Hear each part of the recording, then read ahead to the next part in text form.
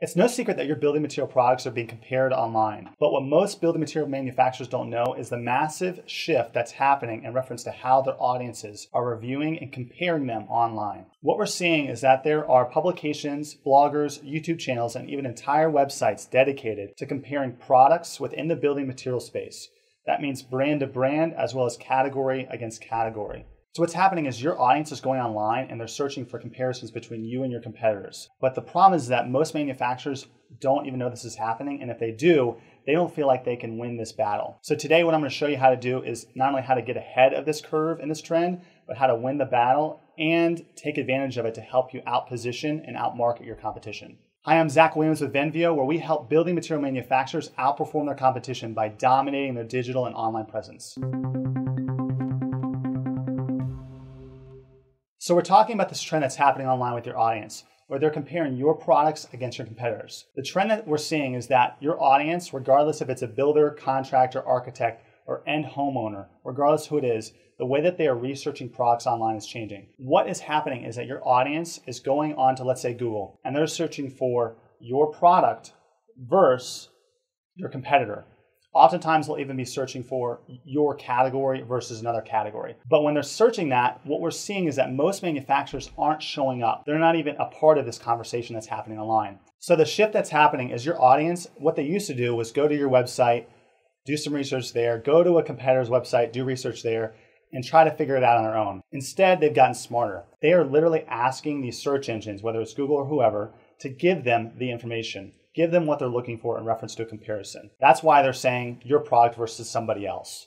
So if you go online and you search for that, chances are your website is not going to rank or even talk about that information. So let's take Kohler, for example. They're one of the biggest building material manufacturers out there. If you go to Google and you search for Kohler versus, and you wait a second, you just don't type anything, what you're going to see is that Google is actually going to give you some examples of other searches that other people like you have searched for. So you're going to see Kohler versus, and they're going to suggest Moen, or Kohler versus Delta, or Kohler versus another brand. The reason why Google is doing that is because they know that other people like you are searching for that. There are literally tens of thousands of people searching for those terms. They're expecting Google to give them information on how Kohler stacks up against these other competitors. Let's say you type in Kohler versus Moen. You'd expect to see Kohler or Moen show up on Google's search results. But when you look through that page, what you're going to see is that Kohler and Moen don't show up at all. I'm going to remind you, people are searching for the comparison. That means they are thinking, should I do Kohler or Moen? And they're not finding anything from either of these manufacturers. Instead, they're seeing third-party websites talking about them. They're seeing videos come up that are talking about them. And the problem with this is that Kohler and Moen are a step behind already. They're leaving up to these third-party websites to sell their products to their audiences. And this is happening across the industry. This is probably happening to you and you don't even know it. Let's say the first thing that comes up of your product versus your competitor is a negative review about you. You're already behind the eight ball having to overcome that argument on why your competitor's product is better. The reason why most manufacturers don't want to talk about their competition is one of two reasons. The first is they are either too scared to even mention their competition, or they don't want to go down the route of negative advertising and negative marketing.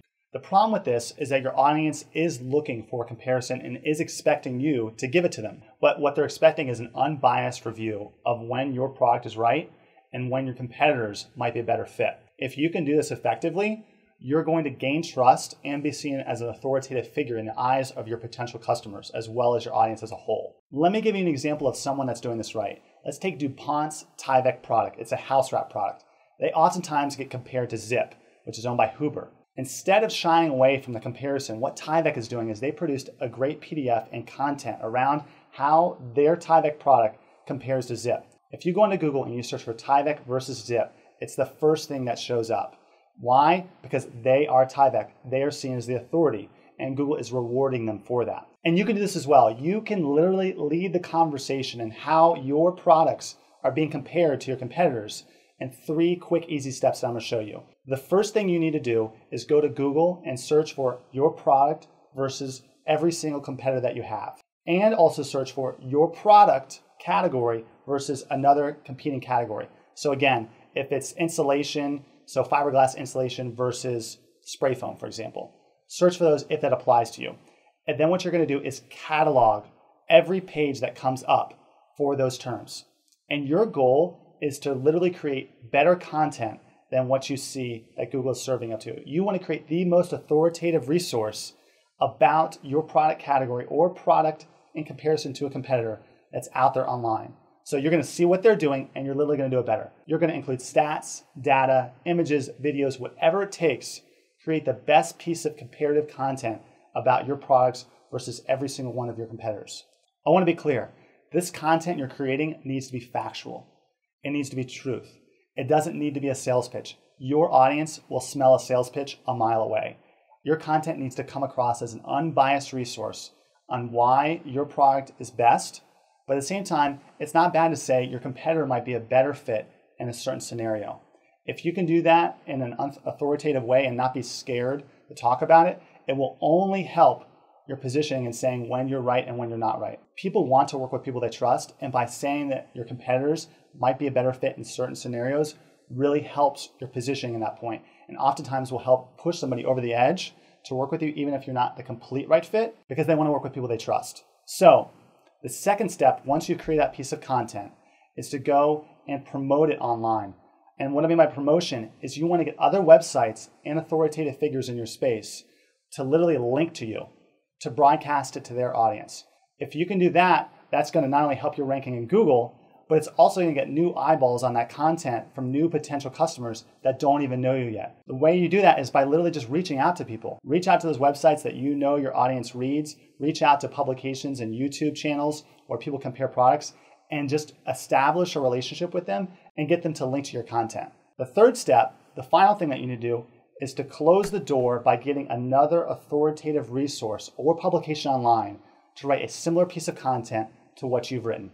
You essentially want them to back up the piece of content you've written online by themselves and put it on their website. If you can do this, if they can create a piece of content that says, hey, here's some information on how your product compares to a competitor, and by the way, here's another great resource that links to your website, this really closes the gap and goes full circle in reference to being the de facto resource for your product versus your competitors online, and will help you outrank them in the process. If you follow these steps, I know it will work. I know you're going to get a ton of traffic. We've done the same exact thing for a few of our other clients, and two things are happening. The first thing is that they're getting a flood of traffic because people are actually searching for these terms. And the second thing that's happening is it's actually helping them in their sales process because people are going online to research products in reference to competitors. Hope you found this helpful. Again, I'm Zach Williams with Venveo. If you want more information on how you can outperform your competition, go to our website at venveo.com and subscribe to our newsletter or like us on Facebook. Thanks.